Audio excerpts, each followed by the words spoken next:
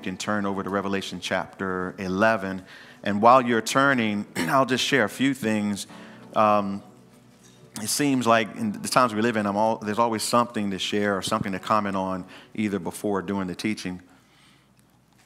And this week, a lot of people are excited, and I've been getting questions. Even Friday night at the town square, I was getting questions about the peace treaty that was signed this week between the United States and Israel and the United Arab Emirates, or the UAE. How many of you saw that? Okay, that's a good number of you. And indeed, it was historic in some ways. I'm not going to spend a lot of time on it. Of course, earlier in this year, President Trump signed what's called the deal of the century with Israel. Y'all saw that one, right? Planning to annex more land that belonged to Israel, the West Bank, and all that kind of stuff. And that was starting to get hindered, as I shared with you, especially with the coronavirus and all of the things going on in our country, elections coming up. And so our president kind of has been quiet about that. But even more so, all the protests that have been happening in the area, in the land of Israel, not just from the Palestinians, but also the Israelis themselves, especially the young Israelis, really protesting against that. Because as I told you, Israel is mainly and mostly a secular society right now. We know that, right? And so, but this is different. Even though Israel has a peace deal with Egypt, and they have already, and one with Jordan, thank you.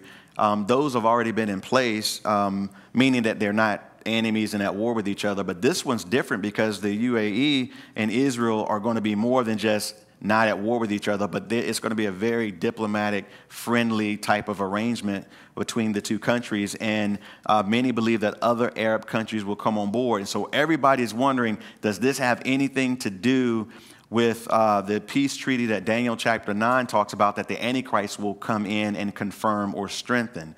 And my answer is, it's not that. However, it's laying the groundwork for that, I believe.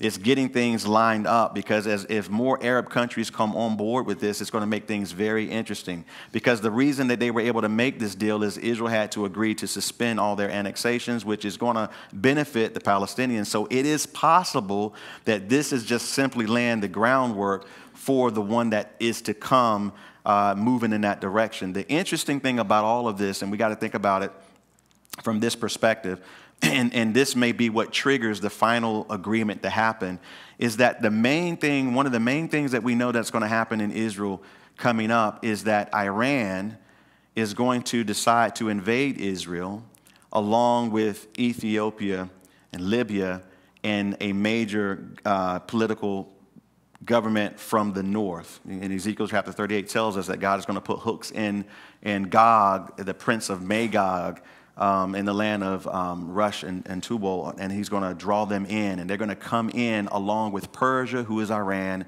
Ethiopia, and Libya to invade Israel. And at that point, supernatural fireworks are going to go off, if you will, because God is going to supernaturally destroy that invasion and save Israel. And that's what Ezekiel chapter 38 tells us. That is what we're looking to see happen. There's a couple other little things in prophecy that will take place in and around that. None of that hinders the church from being raptured, because that's an imminent thing. There's no prophecy that has to be fulfilled.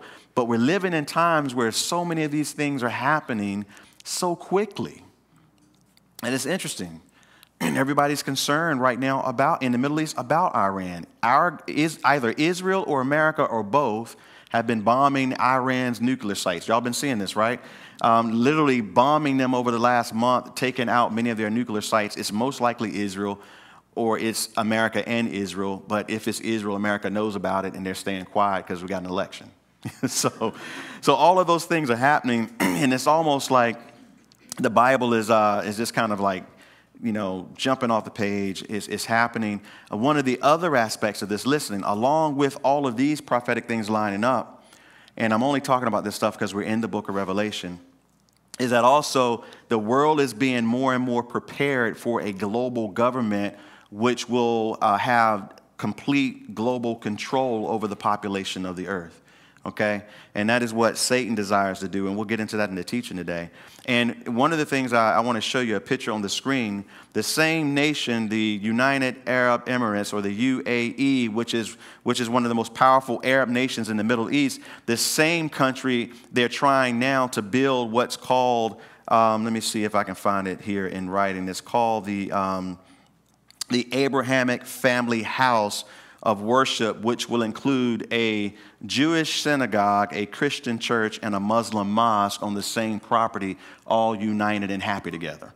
Which, imagine that happening. And, of course, the Pope is really behind that as well. And that's in the same area, the same country that's now entered into this deal with Israel and the United States, which is probably going to continue to grow with other Arab countries. Very interesting how things are beginning to shape up.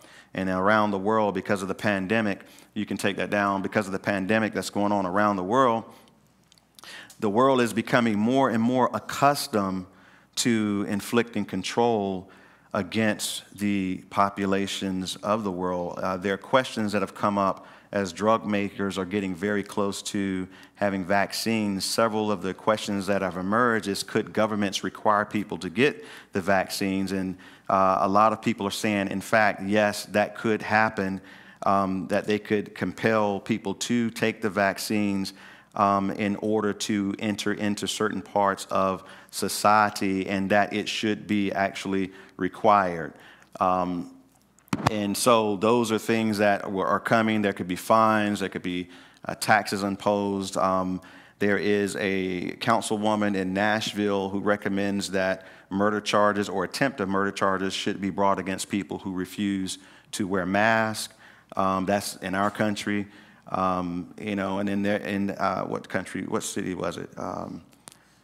Milwaukee Journal reported that the Department of Natural Resources are requiring their employees to wear masks when they're home and on Zoom calls, so that people can see that they are, if you will, promoting the narrative that's going out into the world today. And, you know, I do understand that, well, I don't actually. I think that it's important that the church simply understand some things which, you know what, will let the word speak for itself. Turn to Revelation chapter 11, verse 15. Let's stand and read down to verse 19, and then we shall dive in and see what thus says the Lord in the midst of all this chaos. If you there, say amen. Then the seventh angel sounded, and there were loud voices in heaven saying, the kingdoms of this world have become the kingdoms of our Lord and of his Christ, and he shall reign forever and ever. My goodness. And the 24 elders who sat before God on their thrones fell on their faces, and worshiped God, saying, we give you thanks, O Lord God Almighty, the one who is and who was and who is to come, because you have taken your great power and reigned. The nations were angry, and your wrath has come, and the time of the dead, that they should be judged, and that you should reward your servants, the prophets and the saints. And those who fear your name shall name small and great, and should destroy those who destroy the earth. Then the temple of God was opened in heaven, and the ark of his covenant was seen in his temple. And there were lightnings, noises, thunderings, and earthquake, and great hail. And Father, we do thank you this morning as we turn to your word, Lord God, that you have given it to us, that you have loved us, that you have informed us, Lord God, that you have given us not only your word, but your Holy Spirit to lead and guide us and teach us and comfort us, Lord God. And so we surrender to you now, and we ask that you would remove everything from our hearts and minds that hinder us from hearing your voice, that you would remove the distractions even from this room, Lord God, that you would grab our attentions, all of us, Lord God, that you would do a work in us, that we would leave this place different than the way we came in, that we would be continuously more conformed to the image of your Son, that we would know who you are and your perfect will for our lives. In Jesus' name we pray and thank you. Amen. Amen. You all may be seated. And so they get on me for not getting my titles done early. So this one we will call Thy Kingdom Come. And Thy Kingdom Come is the title. And so it's just a wonderful passage of Scripture. As we dive in, we'll just jump in and let the text do the review for us. Notice in verse 15 it says, "Then the seventh angel sounded," which is amazing. This is the last of the seven trumpets, the seven angels with the seven trumpets, which is about to sound. We know 7 is the number of completion. So the sounding of this trumpet is bringing about the completion of something, which we'll see in a moment. And the first 6 trumpets, first 6 angels, when they blew their trumpets, we saw God's direct wrath poured out upon the earth, right? You remember that? Remember, as the seals were being opened earlier, we saw kind of the indirect wrath of God, still God's wrath, as it was told to us, the wrath of the Lamb in chapter 6. But when we get into chapter 7 and see the trumpets blow, it's directly being poured out upon the earth. And that's why we saw the silence in heaven for the space of half an hour. And if you remember back in chapter 8, the first trumpet blew and the vegetation was struck. You remember a third of the green trees and all the green grass was burned up. Y'all remember that one? Okay. Man, y'all don't have coffee on Sunday mornings? Y'all with me? Are y'all excited to be here? Y'all know how it goes. It helps. And so the second trumpet blew. Remember that one? The sea was struck. A third of all the living creatures in the sea and a third of all the ships were destroyed. Remember we talked about this stuff. The third trumpet blew. All of the fresh waters were struck by wormwood. You can go back and listen to those chapters. The water became bitter or poisonous, and men could not drink it. And if you remember, the fourth trumpet blew. And when that trumpet blew, the heavens were struck in that the light was diminished. The sun, the moon, the stars were diminished by a third. All of these things changed the whole dynamic of the earth, and it affected life on the planet greatly. All of the things that mankind has enjoyed, being in this small little window of opportunity for life to exist in our universe, and we are in the perfect sweet spot for it. Yet with these trumpets blowing, those things were beginning to change. And so when the fifth trumpet blew, it really heated up, didn't it? That's when we saw an angel open the bottomless pit, and we saw all kind of demonic things. These creatures come out kind of like locusts in how they swarm, but definitely not in how they look and how they sting. And they had the ability to torment men for 5 months. Men wanted to die, and death would flee. Y'all remember this, right? Okay, and then when the sixth trumpet blew, the 4 angels that had been in prison by the great river Euphrates were unleashed, and they killed a third of mankind, which brought us to a grand total of 50% of the population of the earth being killed in the first 3.5 years of the tribulation, or the first half of the tribulation. And if you remember, men still refuse to repent of their drug use and their idolatry, basically the worship of demons, and their sexual immorality, all of the things which are rampant in the earth today. And yet, in all of that, God is still good, and the church still has to be the church. We're going to go over to the abortion clinic. We're going to do ministry there. There's a ministry of ex-military and retired police officers that I've just found out about, and I want to find out more about it, that are working to rescue people from sex trafficking. As that stuff, as I read an article the other day, that sex trafficking has increased during the pandemic, not only because of the I guess the lockdowns and different things with kids not being in school, as well as with the wearing of the mask provides cover for certain things, and all of those things are growing as well, along with depression and drug use and alcohol. All of these things get magnified during this season, as we're going to learn our part to play in all of that. And so we saw those things happen, but now we've come to the seventh seal. The seventh seal, and so notice it says, "Then the seventh angel sounded, and there were loud voices in heaven." And this is very different from when the seventh trumpet blew. When the seventh trumpet blew, there was silence in heaven. Y'all remember that?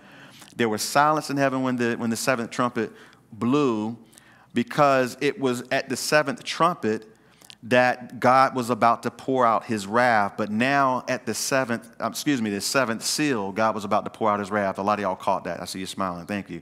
But at the seventh trumpet, there's a celebration in heaven because of what God is about to do next. And so the seventh seal brought the wrath of God upon the earth, which brings God no pleasure. And that's why there was a silence in heaven for the space of 30 minutes before he poured out his wrath. But now at the seventh trumpet, there's about to be a change in government, and all heaven is going to rejoice because of it. So notice it says that, and there were loud voices in heaven saying, here's what they were saying, check it out, the kingdoms of this world have become the kingdoms of our Lord and of his Christ.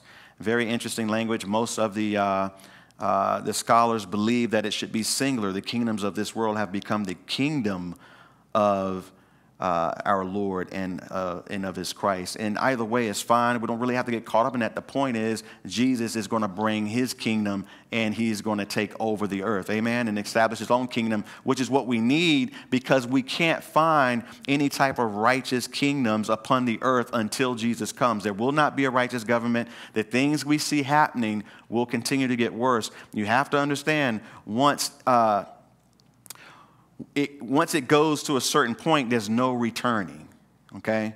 Now, here's the thing we got to understand. The kingdoms of this world are going to become the kingdom of our Lord and of his Christ, and it means that later down they're going to say he's going to take his great power and reign, because he's currently not reigning. Don't get me wrong. Jesus is in complete control right now, but Jesus has not begun to exercise his complete reign, obviously, because you look at what's going on, right? You see what's going on in the world. Jesus is not reigning yet, okay? He has given some time, which I'll come back to. So what we have to understand then is this, that there has been a transfer of power, unfortunately, a long time ago. Remember, Adam was given dominion. How many of you know that? Okay, remember on your screen, it tells us in Genesis chapter 1, verses 26, it says that then God said, let us make man in our image, something always to remember, that we are made in the image of God. And so because we're made, and we're also made to worship God. Amen? And I don't want to get into that right now, but so let us make man in our image and according to our likeness, and let them have dominion over the fish of the sea, over the birds of the air, and over the cattle, over the earth, and every creeping thing that creeps on the earth. Adam was given complete dominion over all of those things, as he was created by God in God's image, and God was pleased with it all. And you know, and it was a wonderful thing. But Satan was able to strip Adam of his dominion by tempting him into sin. He deceived Eve, and Adam went into sin. And there's a lot that we can learn about leadership and marriage and the order of things from just that story, which we don't have time to develop here right now. But that is what happened. Now, when Jesus showed up in his first coming, Satan decided that he was going to try to do the same thing with the Lord, because he recognized the Lord and who he was. And so when the Lord was here and he had fasted for 40 days and 40 nights, Satan tempted him. On the screen, Matthew chapter 4, verses 8 through 11, it says, and again, the devil took him up on an exceedingly high mountain to show him all the kingdoms of this world in their glory. Listen. And he said to him, all these things I will give you if you fall down and worship me. Satan wants to be worshiped. Satan wants to be God, okay? And so he says, hey, Jesus, I got all the kingdoms of the earth, and if you will worship me, I'll give them to you. And Jesus doesn't argue with him or refute him. You notice that? You catch it? Because Satan has temporary reigning authority on the earth at this time. And notice what Jesus does. You got to catch this. So Jesus said to him, away with you, Satan, for it is written, listen to this, y'all, you shall worship the Lord God, and him only you shall serve. And then the devil left him, and behold, the angels came and ministered to him, because he had been fasting for 40 days. And so Jesus basically defeats Satan using the same tools in which he's given us. I don't know if you caught that. He defeats Satan with the word. It is written. He resists him through the word, and the Bible says that if we would resist the devil, he will flee. You know, did you know that? Draw near to God, resist the devil, and he will flee. So Jesus literally defeats him using the same tools in which he has given us his word to be able to defeat the enemy. Jesus is the rightful ruler of the earth. He stripped Satan of all of that when he died on the cross and rose again. So he is the rightful ruler of the earth and mankind, but he has patiently listened, waited for his time to rule, allowing the gospel message to be preached and allow for man's iniquity to become full grown. There's these things, these pictures throughout Scripture we see that God judges a society based upon its iniquity. And when it gets full grown, then he pours out his wrath. But he also shows his mercy in that as long as we are here and the Holy Spirit is working through us to preach the gospel, he is still drawing people to himself. Isn't that something? Through the foolishness of the gospel preached, it's an amazing picture of how God is choosing to work. So he says, my ambassadors are on the earth, and my spirit is in them, and I'm working through them. And another reason why churches are not, I don't believe, should be closed, quiet, or hiding in caves during this hour. That's my personal opinion. I don't want to I don't care about offending. I just want to make sure that we're doing what we're supposed to be doing. So these kingdoms, which are currently under Satan's control. Now, I want you to stay with me for a moment, okay? Because there's I think, a complete picture here that I want to give you. Jesus taught us that we should desire and even pray for this particular kingdom that belongs to him. And he taught us that in the Gospels, Matthew chapter 6. I'm going to read from verses 5 down, but we're only going to put on the screen verses 9 and 10.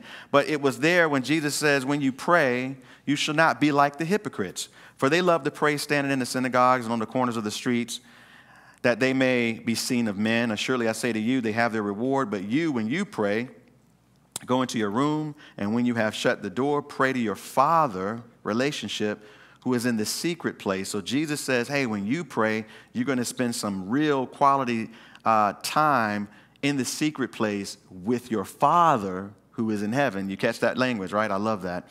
And it says, and your Father who sees in secret will reward openly. And so there's something that happens in the secret place when we spend time with the Lord that's extremely important. And when you pray, do not use vain repetition. In other words, don't just do it in the flesh for religious purposes. For they think that they will be heard for their many words. Therefore, do not be like them, for your Father knows the things that you have need of before you ask. It's very interesting. He says, look, God already knows about all the stuff. It's okay to make your requests made known to him, but then let the peace of God, which surpasses all understanding, rule and guard your hearts in Christ Jesus. So it's good to make the request, but we don't have to constantly, in vain repetition, just always just using many words. We want to get to the heart of the matter. And this is what Jesus says in verse 9. He says, in this manner, therefore pray. On the screen, he says, our Father in heaven, recognizing that we have a relationship, a heavenly Father. Isn't that good? Because some of you either didn't have good relationships with your Father on earth, or maybe you don't know him. Doesn't really matter. You have a Father in heaven, and he loves you. So he says, our Father in heaven, hallowed or holy be your name. You don't have to get King James on it. Just say, oh, Father, you're holy. I love you. You're so holy and righteous, and I'm coming to you. And then he says this. You should say, your kingdom, listen, your kingdom come, your will be done on earth as it is in heaven. You know, most of you remember this prayer at some point in your childhood. We had to pray it before every football game, get in the huddle. That was our prayer. It was just repetition, okay? Half the guys, probably 90% of the guys didn't even know him, their Father in heaven truly, but we prayed that prayer. But he said that we should pray that his kingdom, listen, notice what he says again, verse 9. Our Father in where? Heaven. Amen. Holy is your name. So first we're praying to our Father. We have access to our Father who is not in this world but is in heaven. And your kingdom come and your will be done on earth as it is in heaven. That's the great desire. This is what Jesus is saying above all other things, church. Above everything else that is in your heart and in your mind, the most important thing that we could ever look to see is that his kingdom from heaven would come and invade the earth, because earth will suffer until that happens. We understand that? And this is what we desire. There is a kingdom that is coming, and not only are we to pray for it and look for it and have that mentality, we are also to realize, and this is most important, that we are just passing through this current kingdom, and our citizenship is actually already in the heavenly kingdom. And this is what he taught us in Philippians. And so in Philippians on your screen, chapter 3, I'm going to read verse 17 down because you need to get the whole picture. He says, brethren, join in following my example. Paul's writing. Paul says, follow the example of the apostles and those who live the same way, who give up their life and forget the things that are behind and search and move and press towards the high mark of Christ Jesus. We follow those who say to live, what did he say? To die is gain, right? To live is Christ. Thank you. That's not in my nose. And to die is gain. Amen. Well, that's something that's hard to swallow, but we're called to it. He says, for many walk, listen, of whom I've told you often, and now tell you even weeping, that they are enemies of the cross of Christ. Some of them come on your TV screens. Whose end is destruction, whose God is their belly, meaning they're covetous. Whose glory is their shame. Why? Because they set their mind on earthly things, such as the prosperity false prophets and many of the other New Age false prophets. But notice he says, for our citizenship is where? In heaven. Everything that you can covet on this earth will burn. But our citizenship is in heaven, a heavenly kingdom, from which we eagerly wait notice he says, wait for our Savior, our Lord Jesus Christ, who will transform our lowly body that it might be conformed to his glorious body according to the working by which he is able to subdue all things to himself. And I don't want to spend too much time there, but this is what we need to begin to realize, that we belong to another kingdom, and the kingdom we're currently living in is that of this world. And that implies some things that we really need to learn in the time that we currently live in. Okay? You with me? All right. So, because we are occupying enemy territory on earth, because that the kingdom we live in is our earthly kingdom, and it has its own ruler and its own governmental system, and that we are of a totally different one, we need to recognize things for what it is. And here's what the scriptures actually tell us in 2 Corinthians on the screen, verse 4. Stay with me. You should be writing these down, by the way. I forgot to tell you. First service took notes really well. Write these down and go through them this week. Paul said it this way. He says, but even if our gospel is veiled, it's veiled to those who are perishing. And sometimes the gospel seems like it's veiled because it seems like as time goes on and as things get worse, that our preaching is almost in vain. It's fallen on deaf ears, it seems sometimes. And the world is becoming so antagonistic towards not only the gospel message, but Christianity itself. We know that, right? We see that more and more and more and more. And it's very evident when you can do so many other things like abort a child, and everything else, and you can do, yet the church must shut up and be quiet and don't meet. They didn't say meet at home, don't meet, basically is what they're saying. And this is what we need to understand. So the world is becoming antagonistic. So it's veiled to those who are perishing, but notice it says whose minds, notice, the God of this age has blinded.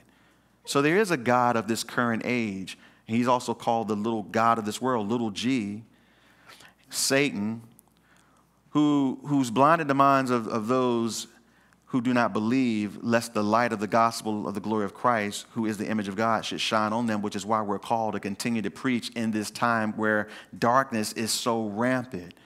Listen, there is a veiling, there is a blindness that's going on by the ruler of this age, yet the church must continue to press forward. Y'all understand that?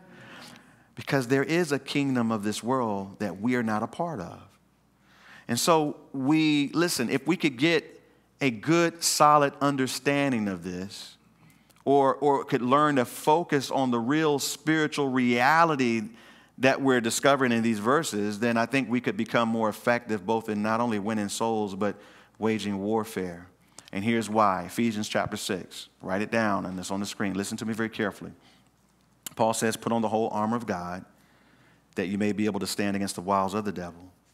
For we do not wrestle against flesh and blood, but against principalities, against powers, against the rulers of the darkness of this age, against the spiritual hosts of wickedness in heavenly places. Therefore, take up the whole armor of God, that, notice, you may be able to withstand in the evil day.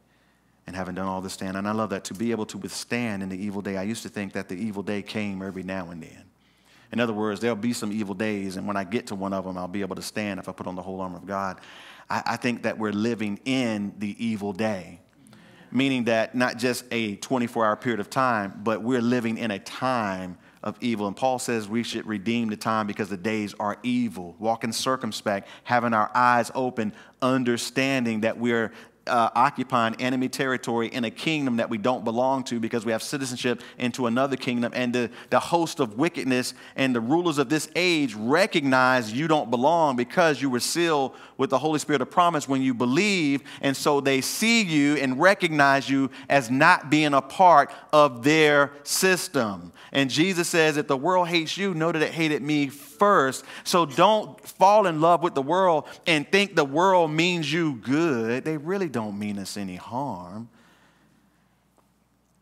They're just trying to help, you know. That's what they want you to think. And so as we look at this and we realize the truth, we then can recognize, listen, that Gavin Newsom is not the enemy of the church in California, nor is any other liberal politician or anyone who is doing some of the things that we see that are coming upon the world. They are not our enemies. Any of the people that are used to do any of the things that we see, the destruction of our country that's going on, but the people who are actually carrying that out, they're actually not our enemy. You know, the man who ran across the yard and put a bullet through the 5-year-old kid's head, unfortunately, he's still not our enemy. And we have to recognize that, yes, we do have an enemy, and he's puppeting not only government officials, but people who have rejected the love of Jesus Christ. And these people are being puppeted and manipulated by the enemy. And we got to recognize it for what it really is, because I believe that once we begin to get a hold of that and recognize it, at least I can speak for myself, it begins to change my way of thinking as it relates to what I have stewardship over, which is the leadership of my family first and in this church. And so now, starting yesterday, my prayer life for you changed a little, because I realized something. 2 Corinthians on the screen, chapter 10. Listen. And this is what I want every pastor and leader and husband and wife and a mother and people to realize. He says, for though we walk in the flesh, we do not war according to the flesh. For the weapons of our warfare are not carnal, but mighty in God for the pulling down of strongholds. And even casting down arguments and every high thing that exalts itself against the knowledge of God, bringing every thought into captivity to the obedience of Christ. And so as I began to pray yesterday, I began to realize this, okay, if I'm where God placed me to be as both a husband and a pastor, then there's a bit of authority that comes with that. And so in the spirit realm, starting yesterday, I began to pray over everyone connected to this church. I'm not going to debate stuff. I don't want to talk about this. I will say you really need to turn CNN off, because it will destroy your understanding. And Fox, you need to find better news, and there is better news out there. The best is the Bible. And so then if that's the case, then my prayer began yesterday for all of us is that God would push back the work of the enemy as it relates to Calvary Chapel, because that's where I have stewardship of Clayton, that is. That he would push back the enemy, and he would lift any cloud of deception that could be on us, that we can hear his voice clearly, see what it is that he desires for us to do, that he would lead us and guide us, and only him, and that all that other stuff would be moved out of the way. So that, and I said, Lord, push back like the boundary, if you will, broaden it out a little bit so everybody can fit in. That's what I desire. Not to debate things, but just so we can be prepared for the season that is before us. And I even felt like I had the authority to pray that for Clayton. And then when I tried to pray that for the country, I ran out of steam for some reason. I didn't have any spiritual energy to do that. I don't know why. I think maybe because America's done. Possibly. I don't know. I don't want that to be the case. But for you all and our families in this town, I prayed that, and I believe that God wants us to be that way, and I believe he wants us to occasionally be in the square and show the town that, because they weren't drinking coffee across the street from us, by the way. They started drinking alcohol at night, but we're there to be a light, to show them, hey, the church is there. We're normal. We're not weird. Well, for the most part. Jesus freaks, I guess, but that we're normal and that we love and that we can pray and that we can encourage. And so this is how we have to begin to operate, because now I can push all of the other stuff aside. And this is what we need to do. And look, I want to go to my Heavenly Father and ask Him on our behalf to wage war against the enemy, the real enemy that is pressing upon us, Lord, we can pray now. Lord, move the enemy out of the way. Draw those women who want to have abortions there that day and move the enemy away, and give us opportunity, the women of this church who are in the women's ministry, opportunity to engage them in a healthy way and for us to reach people. Because what we have to understand is Satan wants to be worshiped. And one of the ways he gets his worship is when he can destroy life, however that is. He gloried in the fact that he could take a man and move upon him in a demonic fashion, whether some say it was drug use and some say it was mental illness. Satan used a man to put a bullet through a child's head, and he glories in it. Okay? And so when we think about stuff like that, we got to get a grasp on things. And I think that we have to use spiritual wisdom and spiritual maturity and rise above the foolishness of this world and all of the stuff that's being argued about, and see things through the eyes of the Holy Spirit that's in us and through the Scripture, and wage warfare and prayer in the way the Lord has taught us to. Because I think if the church does that, man, some stuff's going to happen, and things will change in the sense of many will come to salvation. We're not going to change where the world is headed, because the Scripture's already written. The Scripture's already written. And so I had to get that out before you there. And notice the next part of this. So he says, still in verse 15, that the kingdoms of this world have become the kingdoms of our Lord and of His Christ. Meaning that time is now short. There's 3.5 years left. All-out wrath is going to come upon the world, and Jesus will return and establish a kingdom. And it's going to be a glorious kingdom of which we are going to be a part of. And as I keep reminding you, that we will be back, we will return with the Lord to the earth. He will establish His righteous, perfect kingdom for 1,000 years. And then those who are allowed to enter the kingdom, as He divides the nations at His returns and puts some on the right and some on the left, and those on the right He invites into His kingdom, Matthew chapter 25, those on the left are cast out. And those who go into the kingdom in their human form will continue to multiply upon the earth during that 1,000-year reign. Y'all have heard this before, But we will be, if you will, in our resurrected form. We'll be like the superheroes of the earth in some degree, carrying out the commands of our Lord Jesus. We'll have a body similar to His. Why? Because He said in the verse I read to you earlier that He's going to transform our lowly body to be fashioned like His glorious one, right? John says we don't yet know what we're going to be, but we know that when we see Him, we will see Him as He is, because we'll be like Him. Well, what was He like? Well, He walked into rooms with the door closed and said, "Peace be unto you," and everybody freaked out. That's a glimpse. He went places and did things, and He was not hindered any longer.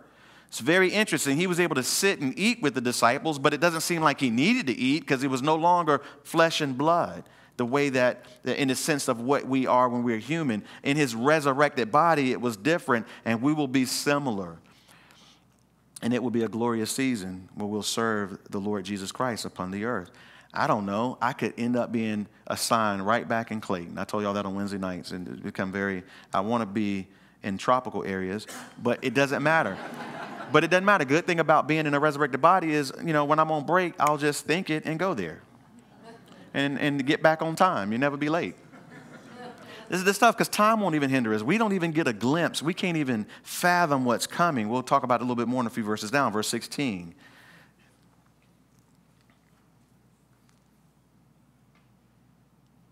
And I want to say this before I move on, because we don't see His dominion yet. Jesus has the right to rule. He has the legal ownership of the earth. He paid the price for it with his blood when he defeated death and sin on the cross. And the Father officially gave him the legal document in Revelation chapter 5. We saw that, right? Y'all remember that?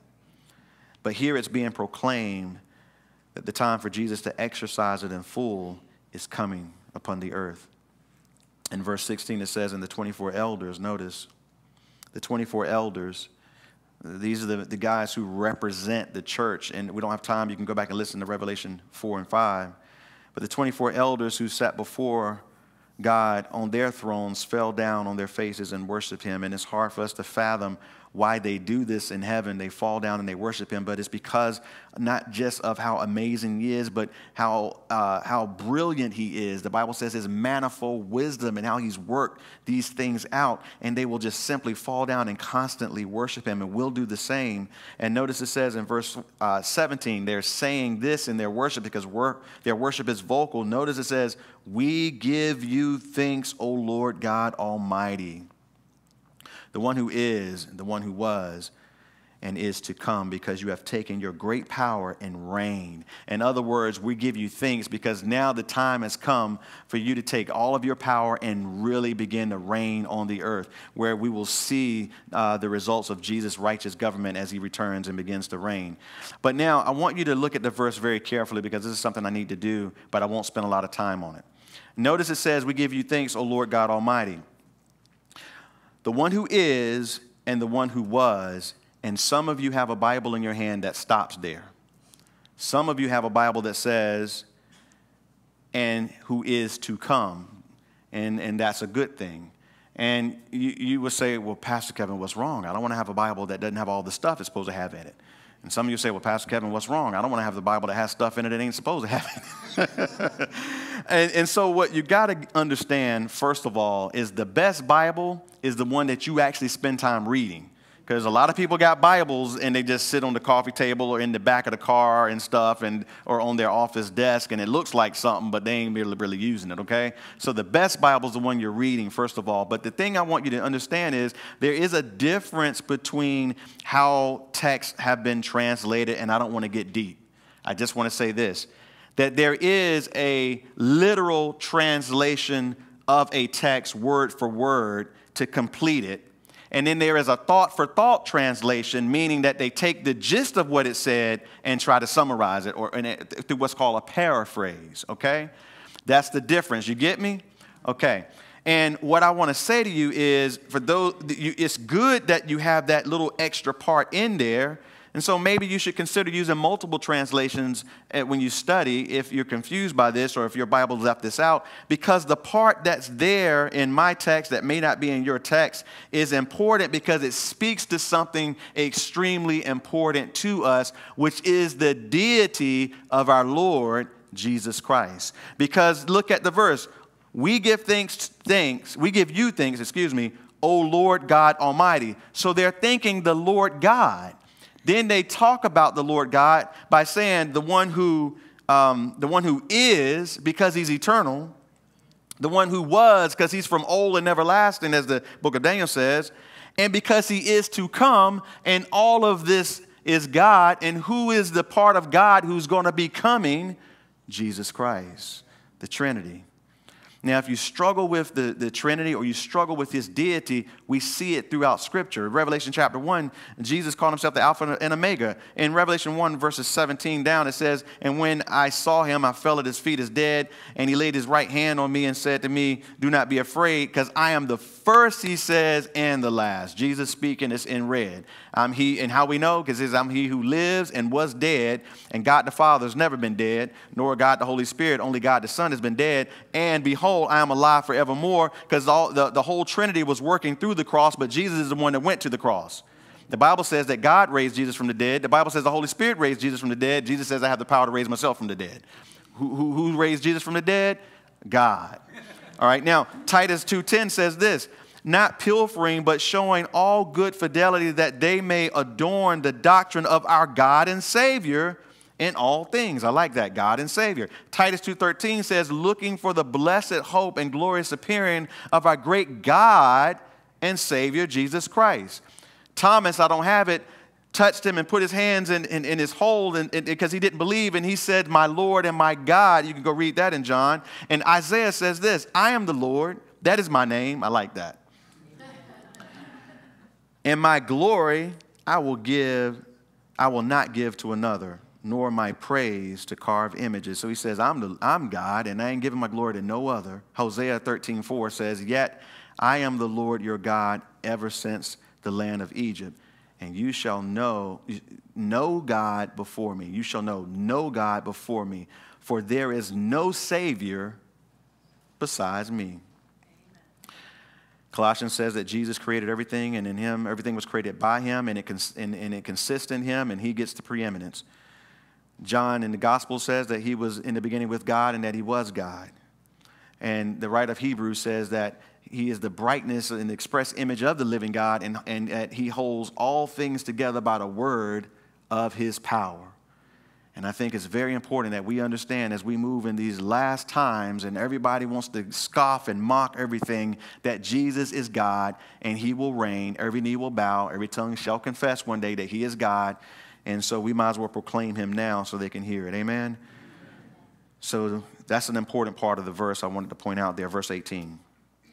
As we're down to the wire.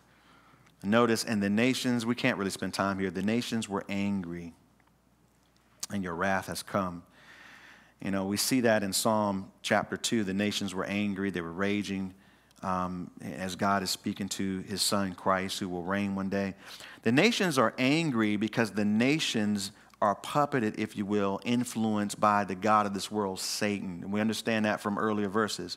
So the nations are angry. The nations are moving in the direction that they're going because they're being led by Satan. The Bible tells us later in the tribulation here that the beast, who is Satan literally incarnate, will lead the nations into battle against the Lord Jesus Christ. And so the nations are raging because the nations of this world have a leader. His name is Satan, because they do not give glory to the God who created them.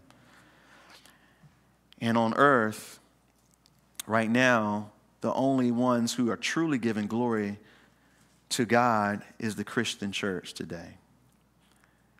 And if you still don't believe, if you just pay attention long enough, you'll see that the world is constantly trying to silence the Christian church. It's finally coming to America because it's been going on in other places. And if you can't see clearly that the persecution is coming, I'm praying that God will open your eyes and allow you to see that those things have arrived in an early form and will continue until the Lord removes us from the earth. So the nations were angry, but your wrath, notice he says, and your wrath has come. And the time, notice this, and the time of the dead that they should be judged. We know that the dead are going to be judged. As the wrath unfolds upon the earth, they're being judged. As he returns and he casts out those who had rejected, and they will be in a holding cell of hell, if you will, for 1,000 years. And at the end of the 1,000 years, God will release Satan. This question came to me again, for a little season, so that he can test those who were born and lived during the millennial reign, but had never lived during this age that we live in now, because we've all been tried and tested, but yet we believe in faith. Amen. So they'll have that opportunity to do the same, and there'll be a few that will rebel with Satan, and then God will put that down. He will then throw Satan into the lake of fire. And then the great white throne judgment will be set up, and the Bible says that all of the dead, small and great, will be resurrected to stand before the white throne judgment of God. And they will be judged according to their own works. And that's not good, because man's works are full of sin. We are judged according to Jesus' works, right? Because we place faith in him. So I don't get judged before God based upon my own works for salvation. I get judged based upon what Christ has done. I'm saved because of him. Then when I stand before him at the bema seat, he reconciles all things and brings me and you into his kingdom. But the dead will stand before the white throne judgment, and they will be sentenced to eternal separation from God with torment. as they will be cast into the lake of fire. The Bible actually says that death and Hades are also cast into the lake of fire. And you want to know why? Because that'll be the end. And eternity will have no Satan. Eternity will have no death. Eternity will have no hell. Eternity will have no non-believers. You see, this is why he says here at the end that the dead should be judged and that you, notice, should reward your servants, the prophets, and the saints. There are rewards coming, eternal rewards for those who believe. And notice he says, and those who fear your name. Now, if you are new to maybe Protestant Christianity, or if you're new to Calvary Chapel, if you were formerly a Catholic, and I want to make sure you understand that the prophets and the saints are not people who are proclaimed saints after they died because they might have done a miracle. Okay, I know that's how it's done. Saints scripturally are those who belong to God, who believe, who have His Spirit. And that means that the saints are not just in New Orleans. That means that this morning in this room there are saints. Okay, y'all with me? Okay, good. So if you are born again, you're a saint. And so there are rewards coming. And those who fear your name, he says, those who reverence the name of Jesus, there are rewards coming. Do you reverence the name of Jesus? Is his name the sweetest name you know? Is it the name that gives you more, if you will, encouragement and comfort than any other name? I know when you're young and you're dating ladies and maybe his name is John or David and his name just means a lot to you. You hear his name or what. No, but the name of Jesus is so much better, isn't it? Yeah. We reverence that name. And so those who fear your name, small and great, and should destroy those who destroy the earth. And so he's got a plan for those who destroy the earth. There are those who destroy the earth and they think that human beings are not special, not made in like the image of a God, and so they don't have worth. And so therefore, they can do all types of things to human beings and won't think twice about it. And there are those who are elite and rich and powerful who are doing that to us right now. And we need to understand that, okay? Verse 19 as we wrap up. Y'all okay? Yeah. Verse 19 says, then the temple of God was open in heaven, and the ark of the covenant was seen in his temple. And there were lightnings, noises, thunderings, and earthquake, and great hail. Wonderful verse. And we have to tell you, there's so much in this verse that we are yet to fully understand, and one day we will. But I want you to understand this, that it says that the temple of God was open in heaven. It's very interesting because there is no temple of God on earth today except the born-again believers, right? You are the temple of the Holy Spirit, the Bible says, okay? Other than you and I, there is no temple of God on earth today. The Jews have no temple, and the temple that they're going to build with the help of the Antichrist will not be the temple of God. The earth will have no temple until Jesus returns and builds his own temple. We know that, right? So therefore, every temple and every priesthood on earth is an abomination to the finished work of Jesus Christ on the cross, okay?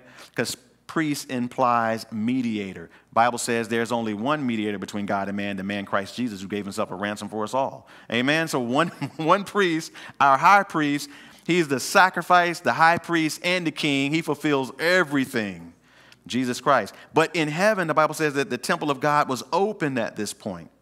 It's very interesting that the temple was open. There's a lot of openings throughout the book of Revelation. They're all special. Chapter 4, verse 1, remember that there was a door of heaven open in chapter 1. John got caught up. Jesus opened the seals. We know that. The bottomless pit was open. That wasn't so good. The temple of God here is open. We know that. Heaven will be opened again in chapter 19 when Jesus returns. The books will be open at the great white throne judgment. These openings are very interesting, but this one is God's temple in heaven is open. And notice the ark of his covenant was seen in his temple. And that's very interesting because we know that on earth there was an ark of the covenant, which was a type. Everything we saw in the tabernacle was a foreshadow of that which was in heaven. We know that, right? The thing is, we don't know where the ark on earth ended up. Nobody knows. And it's very interesting, though, that when Jeremiah is warning them of the coming invasion of Nebuchadnezzar, he talks about the things that will be taken to Babylon, but he does not mention the most special of all of the things in the tabernacle or the temple, which would have been the Ark of the Covenant. He doesn't mention it. And many believe he doesn't utter it at all because maybe he hid it. That's a possibility. In fact, there are those who believe that Jeremiah gave it or took it down to Ethiopia. And there's a group of people who, in Ethiopia, I won't get into all that, who claim to be actually keeping the Ark of the Covenant. There are Jews in Jerusalem that say they know where the Ark of the Covenant is. However, nobody has seen the thing for thousands of years, okay? It was not in the temple that Herod built.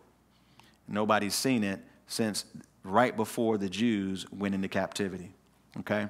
And the temple that they're going to build, they'll make one and put it in there, but God's glory won't dwell there. Y'all with me?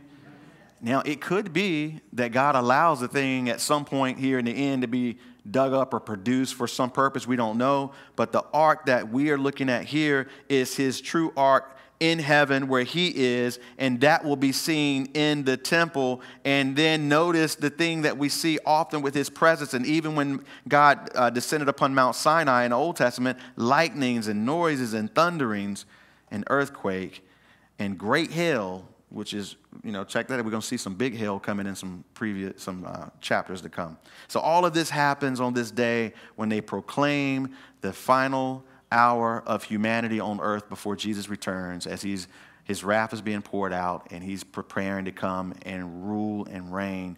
And that's what we want to see. So listen, as we close, I'm over time by a good amount. So let's just pray. We got to close. All right. Father, we do thank you today for being with us, Lord God. I pray that you would continue to use your word in our lives, that you would continue to open our understanding, Lord God, that we would just be blessed. As we go out of this place today, Lord, be with us, keep us in our cars, our homes, our marketplace, work, wherever we go, whatever we do, Lord God, that you would protect those who are here and even under the sound of my voice online this week, Lord God, giving us wisdom and supernaturally covering our lives and our families, Lord. We do love you. We do thank you. We give you honor and praise because you are our God. And we humble ourselves before you, Lord, because we have no power in order to take care of ourselves. But we fully rely on you and we acknowledge you for what you do. We love you. We thank you in Jesus' name. Amen. Amen. Let's stand and sing.